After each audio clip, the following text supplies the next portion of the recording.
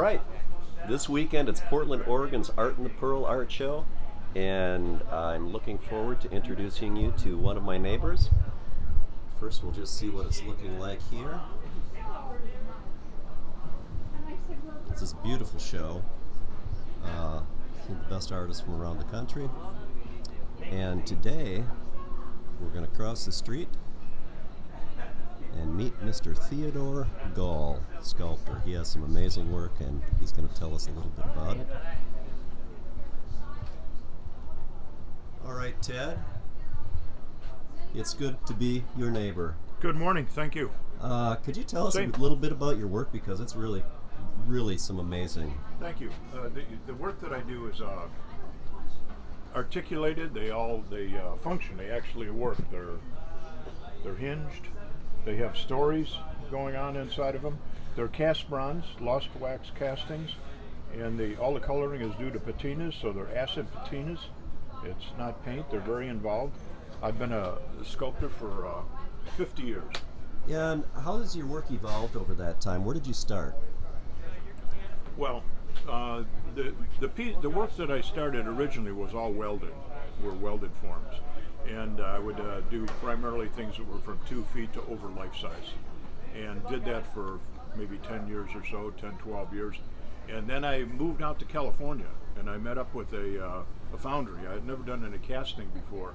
And at that time I was starting to sell more work than I could do. And you know, they were one-of-a-kind kind of things. And so I decided to try something else. I started working in wax and started developing pieces and casting them in bronze.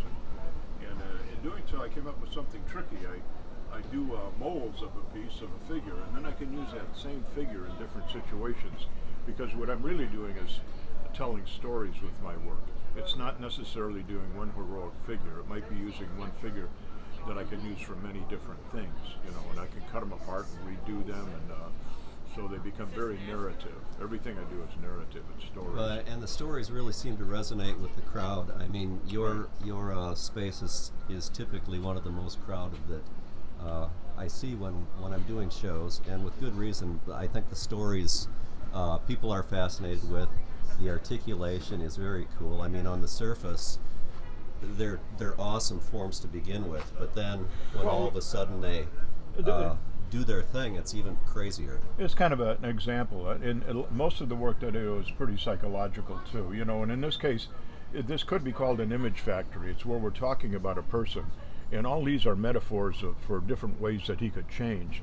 So this may represent maybe more intelligent, more caring, more loving, and this woman is deciding, well, let's try this on my husband or whoever, and bring up and try him and see how it works. And it's constant, you know, and the layers keep changing and changing, and so we get finally in the inside, and here maybe we're narrowing in now that maybe these are the two elements that are going to be used, and it's actually at this point it's like the elements that are starting to communicate with each other. You see here it becomes like a conversation of faces, you know.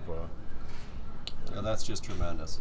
Yeah, thank you. That's well thought out, and the execution is really flawless. And predominantly you choose to sell your work through shows directly to your collectors, or not? No, that's a nice question. I mean, when I did start, there were probably galleries that I wanted to get into, but I wasn't really equipped for it yet. You know, I wasn't ready, and you know, wasn't good enough. And the galleries were elitist galleries in Chicago. So I started doing art fairs, which is kind of a bastardly way to do it. And but you've got to be a hard worker, and I ended up making a nice name for myself and making a good amount of money. But again, it was working hard. Sure. And as you go along, I mean, as every artist knows now, that you can probably do 3 or 4 shows a weekend if you could divide yourself up. But the idea is to select good shows. So now I'm down to the point that I do maybe 7 shows a year at the most, no more than that. And that's just outside shows. And I'll do shows through the galleries that represent me, and through venues like SOFA in Chicago and New York, and you know, larger indoor shows. So over the years, it's graduated to the point where I sell my work in different areas. Well, it is interesting to hear how different artists approach it differently. And there's a fit for everyone, but the commonality seems to be, as you pointed out, not different than any other success you're going to find, is you have to work at it. you got to show up and you have to do the work. Got a work ethic, you're going to do Right. it.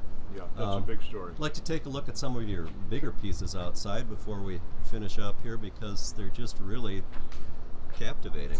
Yeah, well, an example of size, I mean, look at this one. If you can see these photos down here, this is if you look at these pieces, that was all derived from doing a show in Coconut Grove, Florida, many years ago. And I met Mr. George Barber, who was the owner of the museum. He was building it at the time, and he had bought a smaller piece like this. Okay. Sure. And George says, well, what do you think? Can we make it larger? So I started doing drawings for him, and I made drawings for where it would be 6 foot tall, and he said, nope, let's make it bigger than that. So I finally ended up that the pieces were 13 feet tall and 18 feet long. And just through a conversation with him on one day, and you know, having a nice rapport with the guy, this project ended up taking me almost 2 years to do. Wow. You know, I mean, each one of them weighs 3,000 pounds, and they all had to be shipped from Ojai, California, down to Birmingham, Alabama, and you know, all of it was a project. So you just really never know where you're going to get your business from. That's a lot of bronze. Yeah, yeah, and you just, you know, you start out with a simple kind of communication at an art fair, and all of a sudden it can be a 2-year project. So, well, you know, you just, it's a windy road for sure. Yeah, and this is a new series that I've been working on, and these are called birdhouses, and in this case, a house of wisdom. And I like being able to marry the form of a piece of architecture with the human form. And psychologically, it talks about people that have baggage, people that have issues, psychological issues, and they land here and they go into this little kind of cathedral area, and immediately they're cured. And it's presumptuous, but it happens. And this shows by opening that the people in the inside are now without any baggage whatsoever. So that's just an example of, you know, the stories of them. Yeah. Excellent. Well, Ted, it's been terrific being your neighbor. Well, thank you, and yours, yeah. And let's finish up strong. All right. Absolutely. Okay. Right. Thanks a lot, Ted. Thank you.